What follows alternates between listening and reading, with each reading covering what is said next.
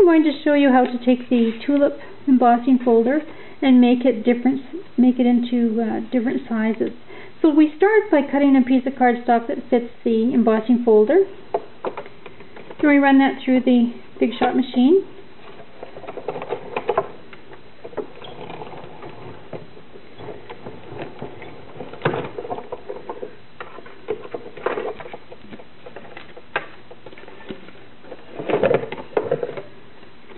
And we end up with an embossed piece of paper that looks like this. Now I want to take this and I want to make it smaller.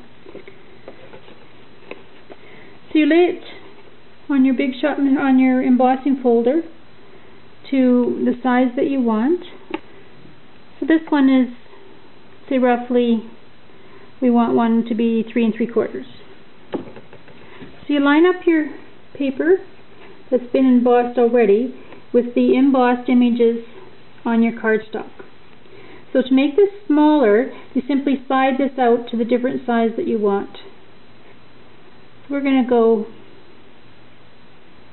right there, line this up on the top, it'll just slide right into place.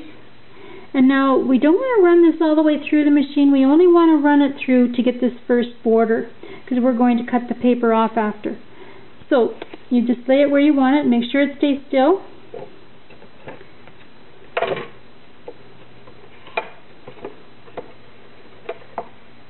Oops. I just need to turn this around so that I'm only running it through at the very beginning.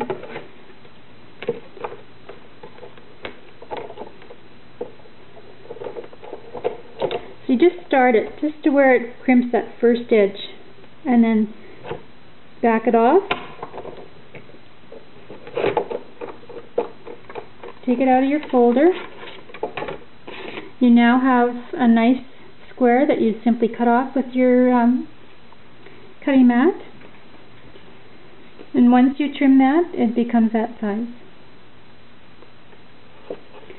Here's another one I did with was a little bit bigger. Oh no, same size. So that ends up being 4 by 3 5/8. Remember to slide your paper down to the size that you want and line up the embossing that was already done, and only run it through just until you get your